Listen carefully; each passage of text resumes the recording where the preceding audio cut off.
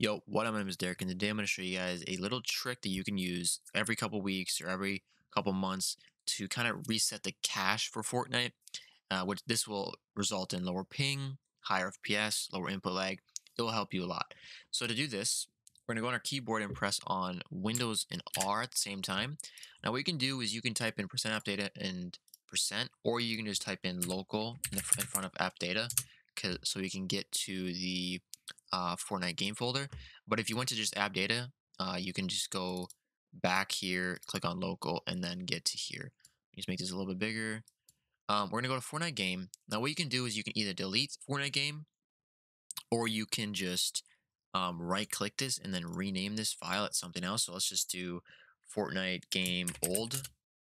Now, what's gonna happen is when you open up your Fortnite next time, it's going to ask you if you want to pre-optimize your not optimize the game, but they'll pre-put your graphic settings to like based on your hardware.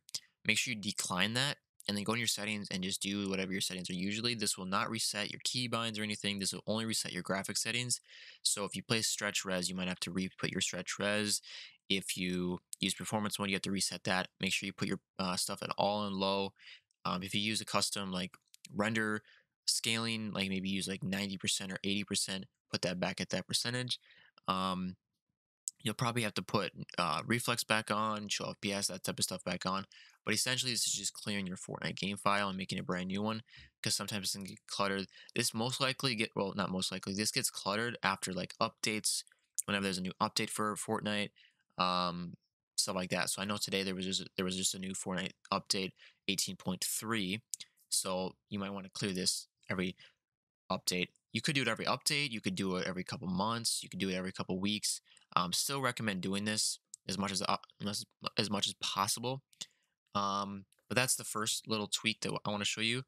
And then the final tweak that we can do, a little trick, is this adwcleaner.